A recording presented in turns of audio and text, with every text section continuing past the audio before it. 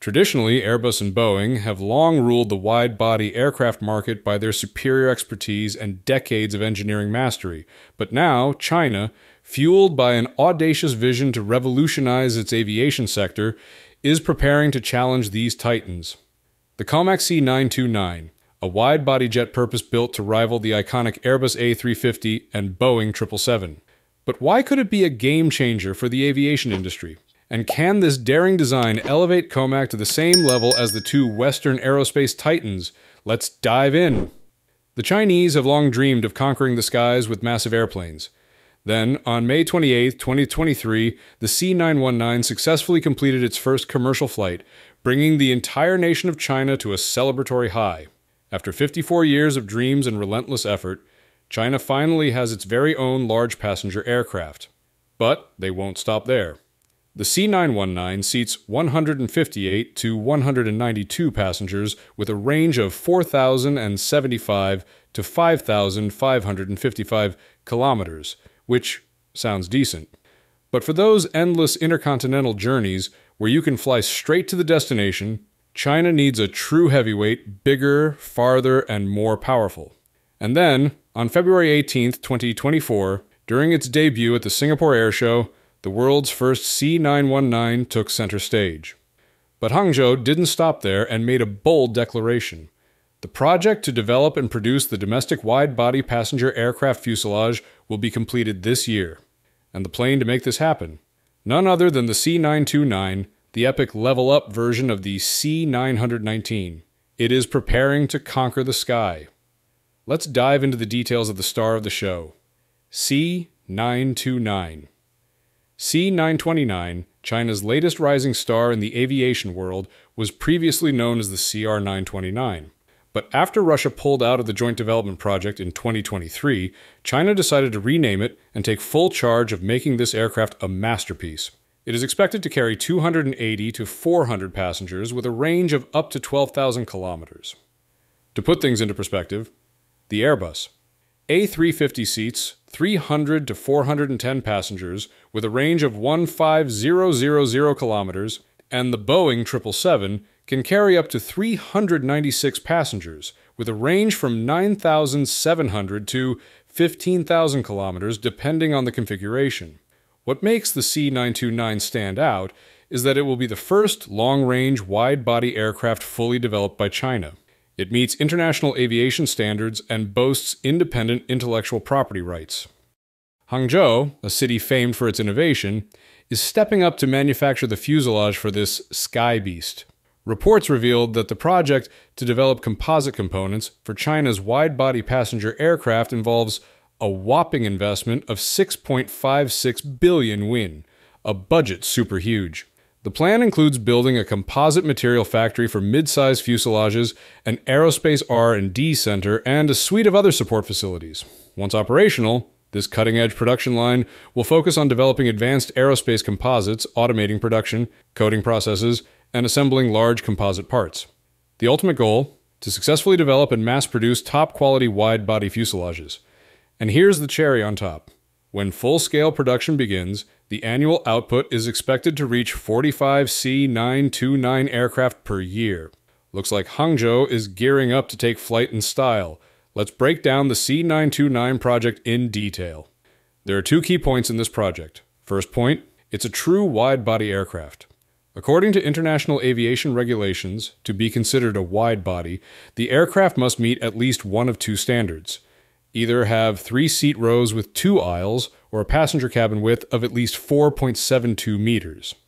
Sounds simple enough, but the C919, while pretty big for a single-aisle plane, still only has 1 aisle, so it couldn't be considered for a wide-body aircraft. But China has leveled up with the C929, officially entering the world of wide-body aircraft.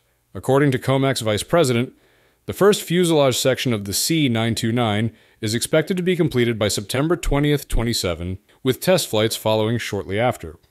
In addition, it has a spacious interior with a 333 seating layout. The economy class of the C929 uses the popular 333 seat configuration, which means more space and comfort and no more elbow wars with your neighbor. This mid-sized, long-range, Wide-body aircraft is designed to handle international routes from Asia to Europe, or maybe even around the globe. The second point, this aircraft uses composite materials, a move that's both ingenious and ambitious for China's aviation industry. Experts point out that wide-body passenger aircraft not only need to fly far and carry more, but also face challenges such as high pressure, extreme temperatures, and corrosive external environments. As a result, the structural, propulsion, and material requirements are a huge challenge. Composite materials are gaining the spotlight, not just because they look good, but because they perform even better, lighter, stronger, and highly resistant to fatigue and corrosion. Moreover, they unlock creative design possibilities that traditional materials can only dream of. In aviation, reducing weight isn't just a goal, it's a survival race, as 70% of aircraft weight reduction comes from material technology advancements. According to reports, the C929 will utilize over 50% carbon fiber composites and 15% titanium alloys, effectively declaring, "We're not just building planes, we're shaping the future." For context, the C919 also uses 12% composite materials comparable to giants like the Boeing 787 and Airbus A350. But compared to current narrow-body planes, which only use around 10%, the C929 stands out as a true material tech giant.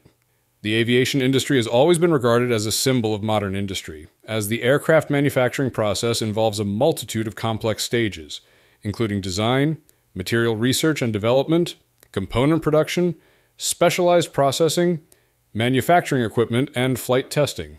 It represents the pinnacle of modern technology, engineering, and manufacturing excellence. It's undeniable that Chinese-made aircraft are of good quality, and the country's potential for aviation development is enormous. However, when compared to Western manufacturers like Airbus and Boeing, Comac still faces significant challenges. A major question is whether Comac can leverage the C929 to compete directly with Airbus and Boeing. This is not just a technological issue, but also one of reputation and acceptance in the global market. What do you think? The first challenge for Comac lies in its customer base. It primarily relies on domestic Chinese airlines for orders. Meanwhile, international markets, particularly in Europe and North America, remain skeptical about the quality of Chinese products. This hesitation creates a dilemma for foreign airlines, as they fear passengers might refuse to fly on Comac aircraft, potentially affecting their profitability. Secondly, Comac's current production capacity is far too low to meet market demands. Even with Boeing facing production constraints for the 737, both Boeing and Airbus significantly outpace this China manufacturer in terms of output. What Comac produces in a year is equivalent to what Airbus or Boeing can manufacture in just 1 month. This creates a major hurdle for airlines that require new aircraft promptly to expand and maintain their fleets. Finally, the CFM LEAP-1C engine used in the Comac C919 differs significantly from the LEAP-1A and 1B variants used by the Airbus A320neo and Boeing 737 MAX, respectively. While the LEAP-1C shares more similarities with the older CFM56 engine, it lacks the performance edge of its siblings, making it less competitive. This disparity alone makes the C919 a less attractive option for most airlines, as the LEAP-1C underperforms compared to Pratt & Whitney's PW1500G and the LEAP-1A and 1B engines. On the other hand, the airframe of the C919 is aerodynamically sound and well suited for its intended role.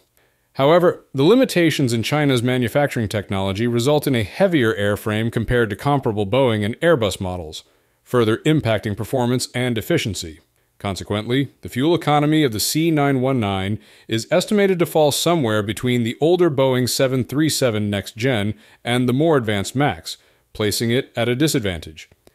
The challenges for Comac are not limited to technology, but extend to production.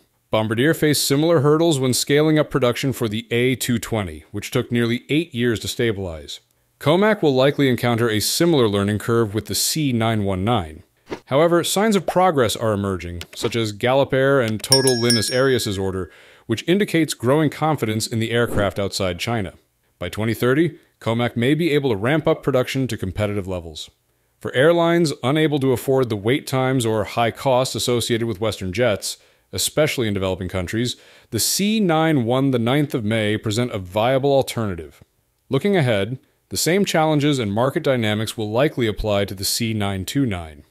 While Airbus and Boeing dominate the wide-body market due to established production capabilities and global networks, Comac's primary advantage will remain within China, where the local market could absorb much of the production. Achieving even 100 foreign sales would be a significant milestone for it. As aviation moves toward alternative fuels and more advanced propulsion systems, Comac's experience with projects like the CJ1000 engine will be invaluable. However, it will take decades of sustained innovation and market growth for Comac to emerge as a genuine rival to Airbus and Boeing on the global stage. It seems that the challenges facing Comac haven't deterred airlines from recognizing the potential of the C929. This wide-body jet is steadily positioning itself as a promising contender in the global aviation market, with eyes set on more than just domestic customers. Russia, a country in need of both reliable narrow-body and wide-body aircraft to modernize its fleet, could emerge as a key customer for the C929. With its strained relationships with Western manufacturers like Boeing and Airbus, the C929 presents an attractive alternative. Beyond Russia, China has ambitious plans to target the broader Asian market, leveraging its growing aviation capacity to penetrate one of the fastest-growing regions for air travel. Comac's confidence in this aircraft was showcased at China's largest air show in Zhuhai, where it announced that Air China would become the first customer for this new wide-body jet. Although details about the order size and delivery timeline were notably absent, the announcement marks a significant milestone in the program's development. Moreover, Comac's strategic vision doesn't end here. The company is banking on partnerships and technological advancements to make the C929 a viable option, not just in Asia, but also in emerging markets like Africa and Latin America. By positioning this aircraft as a cost-effective yet capable alternative to Airbus and Boeing models, Comac aims to carve out a niche in regions seeking modern jets without the premium pricing of Western competitors. While hurdles remain, such as production scalability and market acceptance, the interest generated by the aircraft signals that this ambitious project could redefine the landscape of global aviation in the years to come. But what about the long-term strategy? Chinese experts believe that Hangzhou's initiative to establish an advanced aviation composite material production line is a crucial step in resolving bottlenecks in China's aviation industry. This ambitious project is located on Shenzhen Road in the Shenzhen district of Hangzhou. Known as the heart of the high-end equipment manufacturing industry in the Shenzhen New Area, this district has become the front line of Hangzhou's burgeoning aviation sector. On March 20, 2021, Yuzhou Airlines was selected as the sole supplier of the C929 fuselage, marking a significant milestone in China's aviation development.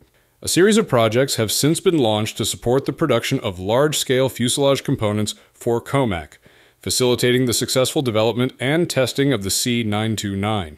This progress not only represents a leap forward for the aircraft, but also strengthens China's standing in the global aviation market. Hangzhou is also aspiring to establish itself as an aviation industrial hub, akin to Seattle in the United States, home to major aerospace companies like Boeing. The Shenzhen district alone hosts over 60 major corporations, including 12 Fortune 500 companies, creating a fertile ecosystem for innovation and collaboration. The rapid growth of Hangzhou's aviation sector is not just paving the way for the success of the C929, but is also driving regional economic expansion. With an increasing concentration of aerospace expertise and resources, Hangzhou is poised to become a new epicenter of global aviation excellence. What do you think about this potential aircraft? Leave a comment below and let us know what you think. Thanks and safe flights.